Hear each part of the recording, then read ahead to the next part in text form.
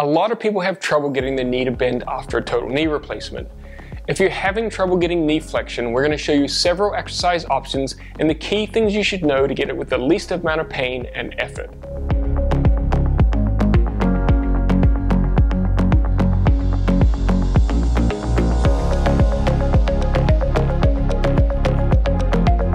Hey, it's Glenn here from Mehab, the world's leading physical therapy alternative, where we educate and empower you to take control of your recovery. If you're new here, make sure you click the subscribe button, and all the links mentioned in the video can be found in the description below.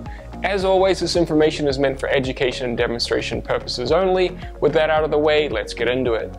Once again, before we get into the best exercises, there are several important pieces of information that you should know that can significantly improve your recovery.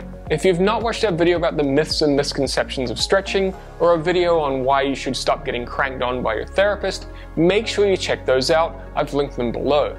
As mentioned in our knee straightening video, it is important to know that you had full knee flexion or bend on the operating table. Your surgeon takes your knee through full range of motion in both directions to make sure that the prosthesis is working correctly. This is really important to know because it shows that it is not tight tissue that is limiting the motion. If it was tight tissue limiting motion, you would not be able to achieve full range of motion on the operating table, even though you have nice new knee joint surfaces. You quote-unquote lose range of motion once the inflammatory process has had a chance to really ramp up.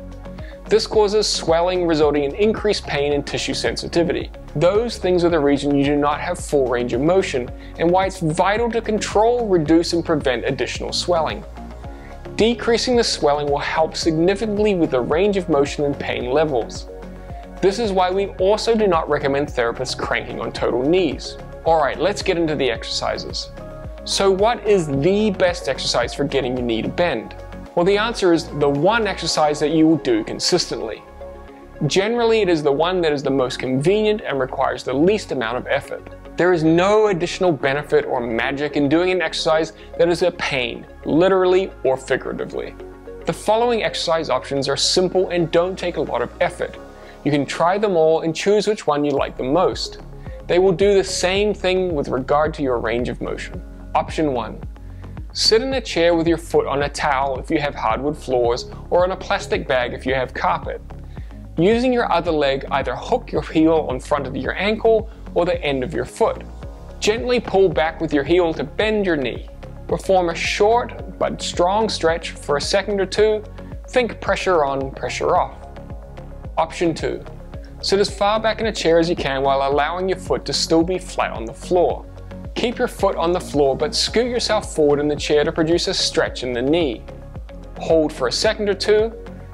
Again, think pressure on, pressure off, return back to your starting position. Option 3. Sitting on a bed or a table, either place your foot inside a pillowcase or wear a sock to help the heel slide. Additionally, you could place a board under the foot to make it slide easier. Wrap a strap, sheet, or towel around your foot. Gently pull on the strap, allowing your knee to bend. Again, pressure on, pressure off. These should be repeated as many times as you can. The key is to perform them frequently and consistently throughout the day.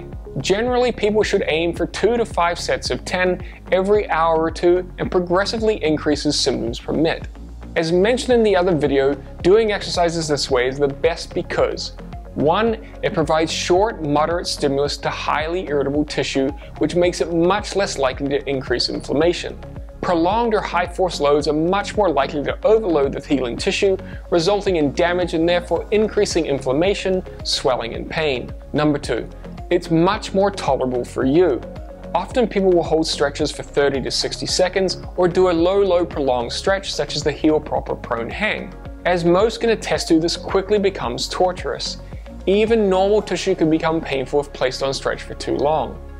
Performing a brief hold, pressure on, pressure off, will stimulate the changes that we need without the high pain levels. It is much easier to tolerate knowing that the increase in pain is only for a second and you get a break. Number 3. You are in control. No one knows what you're feeling except you. How can someone dictate what you can tolerate?